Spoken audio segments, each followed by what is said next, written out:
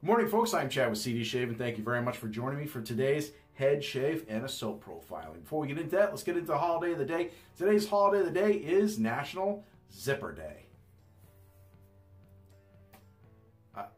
You know what?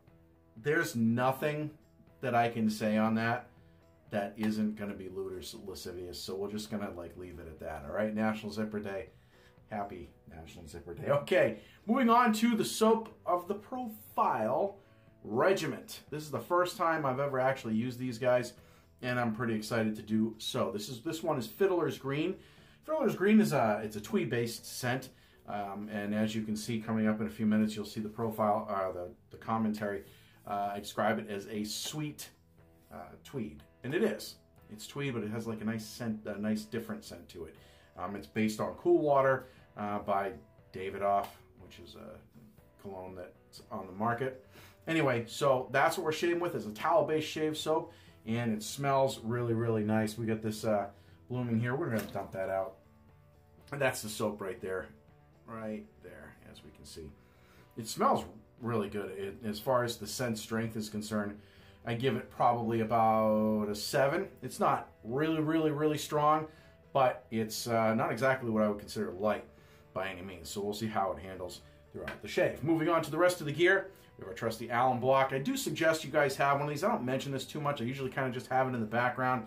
These things are awesome for nothing else for maintaining grip on your gear. If you start to get slick fingers, rub your fingers on this thing a little bit, and it takes away the viscosity. Now moving on to the brush. Right there. Dogwood handle, synthetic knot. We're going to go with that today. For the mowing of the head, we're looking at the Mular 41 head on top of the Parker shaving safety razor handle. Blade of choice. I've been really getting into Paul Silvers lately, but today we're going to change it up a little bit. I had a chance to use one of these Persona Reds the other day. Actually, I had a couple of shaves on it, and I was finishing it off. And I thought, you know, that was a pretty nice smooth shave. I think I'll go with this and continue first time on the Persona Red. Now, what are we going to pair with this soap for the after the shave? Well, before we get into that, standard witch hazel here, peach scented. Now, I don't have, they offer post-shave balms, Regiment does, but I don't have their post-shave balm, so I use what I happen to have in my den, like I think most of you should. Mix and match your stuff. See what goes together, you'd be surprised. This actually does go together. It's Sharp Dressed Man by Sterling. This is a tweed, and it's a lot heavier, kind of like what I was talking about before. It's not a sweet tweed. It's just a heavier scented tweed. I think this would go well with this soap. It paired nicely. So we got our soap. We got our soap soaked, ready to go. We're going to load up this blade, and we're going to get right into loading up the brush. We'll be right back. Regiment Shaving Company is a company based out of Riverside, California, owned and operated by Eric Trio. His company hit the shaving scene in 2016 and has been one of the more well-known companies ever since. His website has several different offerings, all with a military motif. When Eric left the military, he wanted nothing to do with shaving and grew a beard for a while, then realized the beard wasn't for him and that there had to be a better way to shave than what was currently offered on the market. And thus, Regiment was born. This particular one, Fiddlers Green, is a tweed-based shave soap. This is tallow-based and comes in a 3.5-ounce metal tin with a screw top and waterproof label. The name Fiddlers Green is based on a poem that was written to honor the fabled afterlife of the same name for sailors who served at least 50 years at sea. I asked Eric why he chose this particular offering to put in his lineup, and he said, simply like the scent profile. He said that when Davidoff's Coolwater came out, it was a hit and way more affordable than all the other creeds on the market. He said that currently it is his top seller. My take on it? It's a sweet creed. It doesn't have the heaviness that a standard creed would have. It kind of drifts off at the end of the profile. In the beginning, it more or less shakes your hand and then tips its hat gently and fades away. To me, this is a perfect scent to be used anytime, anywhere. All right, ladies and gentlemen, we are back. We've got our blade loaded up in our razor, ready to go. You know, I hear a lot of people say make sure you check the blade alignment when loading when you're loading your razors, and that is something that you should probably get into a good practice of doing. But there are razors out there where you don't really have to check the blade alignment per se because it locks it in.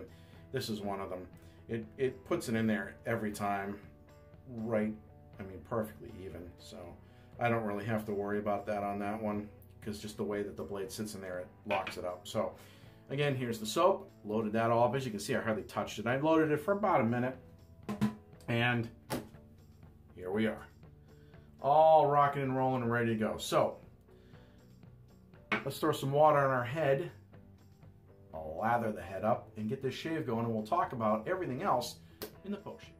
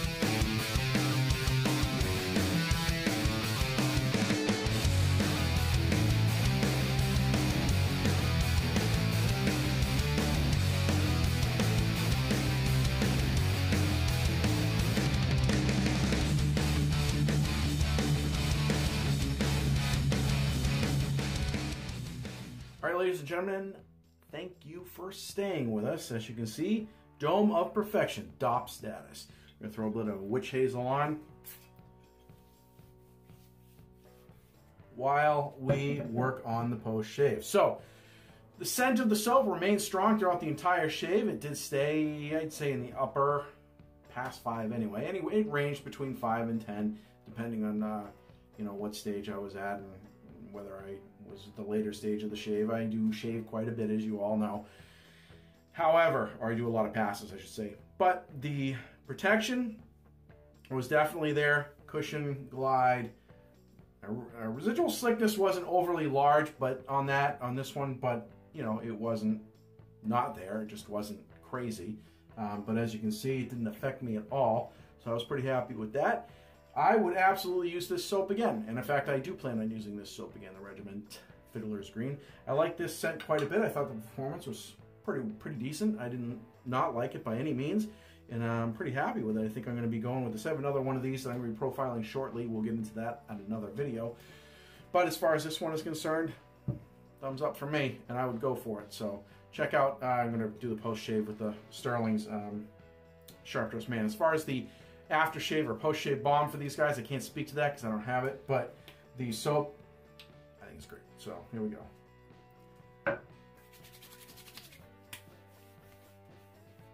Yeah. And the face too. Didn't shave the face today, but whatever.